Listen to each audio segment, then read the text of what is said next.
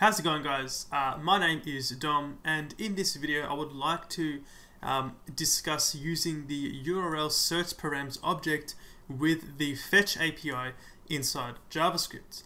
So previously I spoke just about the search params object, but in this video I want to talk about actually how it integrates with the fetch API to provide some really easy shortcuts and methods of making a request. Okay, so inside the source code for this document, it looks like this. So I've got an empty script tag right there. So in this video, we're actually going to be making two fetch requests, one being a get request and one being a post request, and we're going to use the URL search params object to actually construct the data and then pass it in really easily. Okay, so the first thing I want to show you is that we've actually got a search PHP file, which simply, for now, let's just make it var dump the get global variable. So basically, when we make a request to this search PHP file, it's going to dump out all the get variables passed in through the query string. Okay, so we have that right there ready to go. Inside the HTML, we can begin by actually creating a new instance of the URL search params object. Okay, so let's define a new constant down here, and we're going to call this one params equal to a new URL search params object. Okay, so this object is basically just going to provide an interface to deal with query strings. So we can actually pass in some data as an object to the constructor. So let's just say, for example, that we're making a request to this search.php, which basically just returns a list of search results. So we're going to pass a query as a URL variable.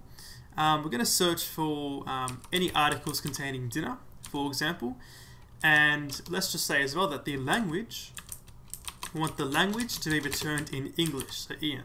Okay, so those are just some sample query string data. Okay, so we have this URL search params object, and it actually fits really nicely with the fetch API, not necessarily for the get request, unless you actually use the URL object, but it comes in handy quite a bit with a post request. But first, let's see the actual fetch request. Get request. Okay, so let's make a new fetch call down here. Okay, we're going to pass in a URL. So I'm going to put URL inside there, just like that for now. Okay, and we're going to actually just output the response to the console.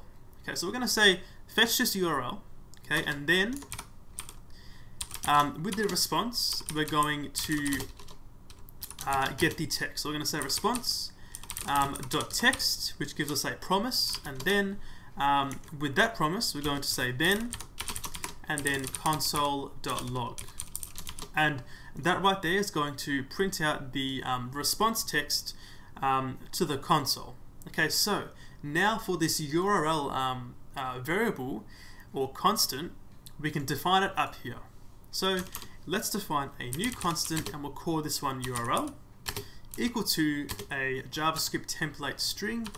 We're going to use search.php that matches with obviously that one right there, and then we're going to put a question mark to then append the query string. So the query string is going to be params and then the toString method. So that method right there is going to convert this this object into an actual usable query string. So if I was to now just quickly console.log the URL, okay, I can save this and refresh the browser, and we get that right there. So you can see our constructed string followed by the actual response from the server. So this is some PHP output, which just outputs the all the key value pairs passed in by the query string. So we can see right there, using the URLSearchParams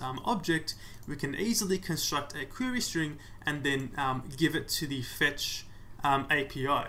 So this right here isn't really anything too special, because we're simply just creating a string. So it's not so much with the API fetch, it's more just making a string.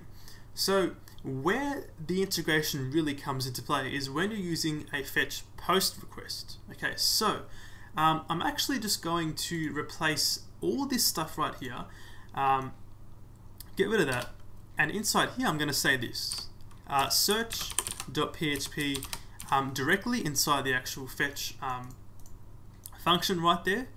Okay, and we're going to pass a second argument, this being the fetch option. So inside here it's an object, and we're going to specify the method of this request. This will be a post request. Okay, so now fetch knows how to actually deal with this URLSearchParams object directly. So to actually specify the body of this request, we can use the body property like that, and we can simply just say params. So we're passing in the actual object directly. So basically fetch will see that it's actually a URLSearchParams object and then deal with it accordingly. It's going to get the output query string and even set a header for us. Okay, so if I was to save this one and refresh the browser, this time we get nothing. That's because I have to actually go inside the PHP and just output the post data, not the get data. So I can save this and try again. Okay, refresh the browser, and this time round we get once again the same data. This time it's coming from the PHP post global variable. And if I was to go inside the network tab here of Developer Console and go down to the actual request down here, inside the request header section, we can see we have a content type of the URL encoded. Okay, so fetch has automatically set this content type for us, which is something you won't actually find in a traditional XML HTTP request. With that traditional AJAX stuff, you need to actually specify the content type directly if you're sending query string data for the post request body. Alright, and that is how you can use the URLSearchParams object with the fetch API. Thank you for watching, and I'll see you later.